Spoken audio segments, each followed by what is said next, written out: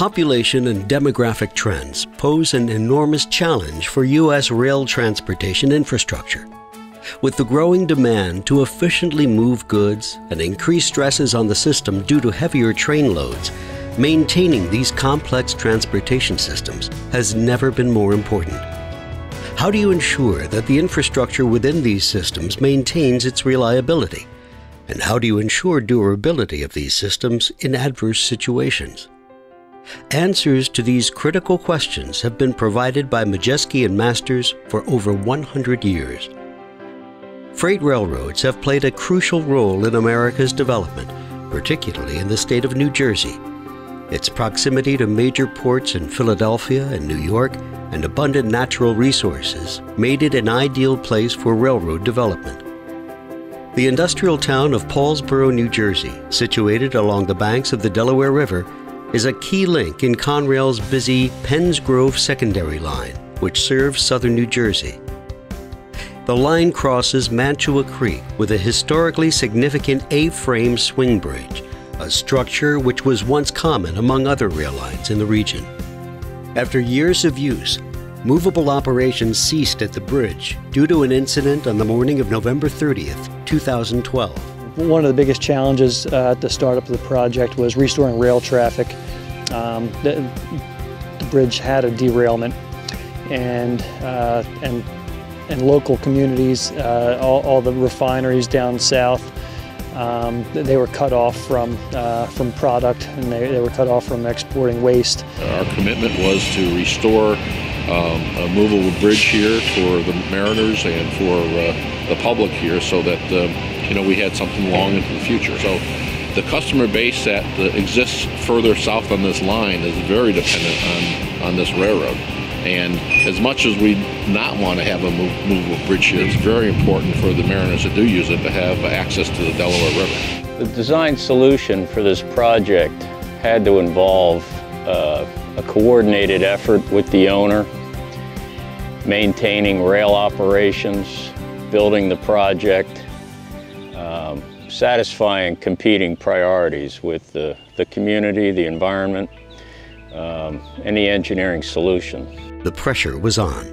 Conrail needed a reliable and durable replacement bridge constructed as quickly as possible to serve the needs of its customers and the community, all with very little interruption to live train traffic.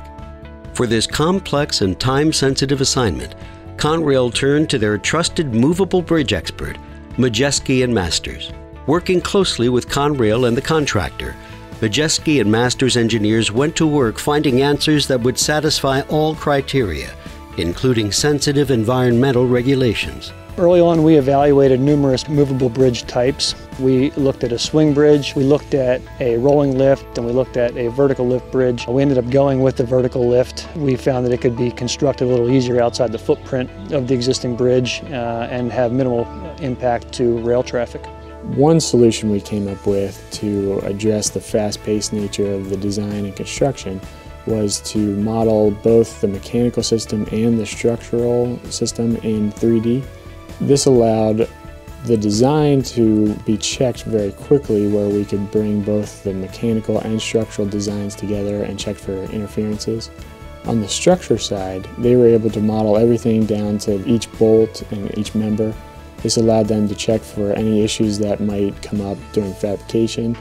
Since they were able to find this during design, it allowed them to address any problems much easier than you would be able to if you found them during fabrication, which at that point would be much larger cost and much longer lead time to fix the problem. We have a lot of customers that rely on this line here, and having long and lengthy outages where our customers couldn't get their product was probably the primary concern. So one of the chief concerns was, as I said before, is to try to build a bridge that would minimize the impact to the rail service here along the line.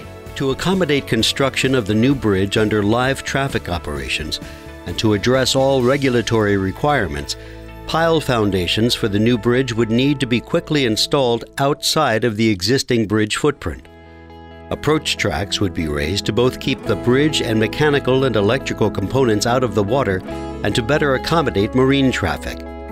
Once raised, the timber ties and track will be replaced on the approach spans. Construction of the new lift span would commence on a barge adjacent to the bridge.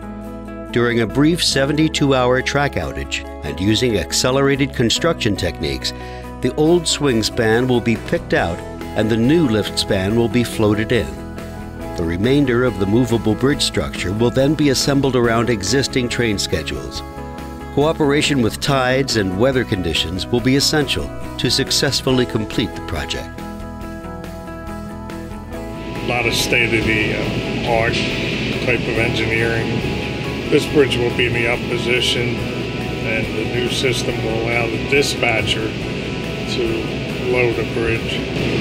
And we'll be able to lift it back up right after the train goes across. And what that does is also relieves the crossings that are north and south of us.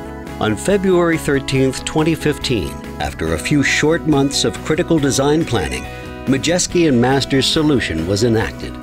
The old span was cut out and removed. Preparation of the approach spans and track work commenced simultaneously. At 5 p.m. on February 14th, the new span was floated up Mantua Creek and connected after adhering to a rigid timetable which accounted for the local tide schedule. One of the most challenging and stressful phases of construction was flawlessly executed thanks to successful collaboration between Conrail, Majeski and Masters, and the contractor, Conrail and Company. We picked a pretty cold weekend to put it in, but nonetheless, we're going forward with it here, and this is really the start of the installation of the bridge. Once we had the new lift span in place, under traffic, we were able to bring in the towers, the tower girder, and the rest of the bridge and make the connections to the counterweight, get the bridge operational. It was a very fast-track design, and it required close coordination with the owner and the Majeski and Masters team. After completion of the remaining superstructure, the new fully operational bridge now safely accommodates both rail and marine traffic and gives peace of mind back to Conrail's customers and the community.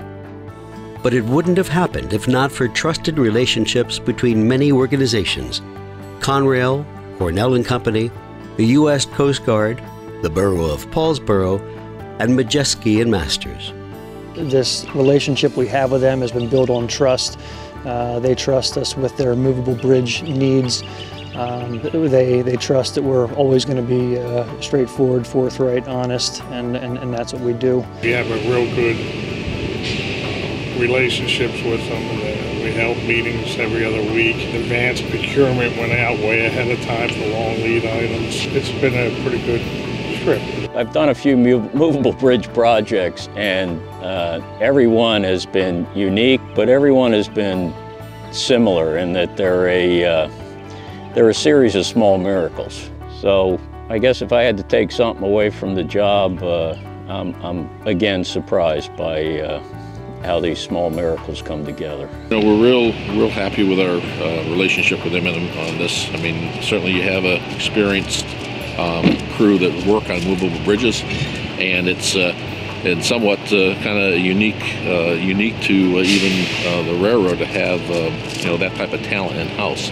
So we really need to have a good partnership with companies like M&M that can work with us, understand our needs, and work together to have a product that's going to satisfy our short-term and long-term requirements. The experience has been really good, and we look forward to working with M&M on other projects.